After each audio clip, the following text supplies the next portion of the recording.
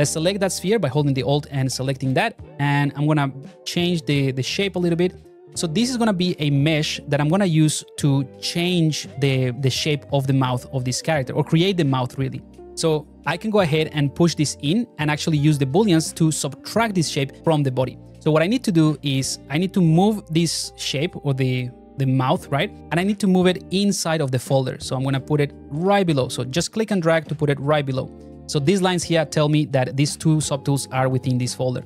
So I can collapse the folder and you see they're still there. So the next thing I wanna do is I wanna take the actual mouth here, and I wanna click on this icon here. So these three icons, they refer to the Booleans. Now the really powerful thing in ZBrush is that the Booleans are live Booleans. So meaning you can visualize what you're gonna do before you do any Boolean operation. So let's go to the render palette and let's open up these render Booleans here. That's all we need. I'm gonna hold the Control, the Alt key, and click on live Boolean, and I'm gonna drop it in there. If I click on it, you see straight away, we have this weird sort of mesh. That is because I have the polyframe enabled. So let's turn it off for the time being. Turn off the polyframe and you'll see what this is doing.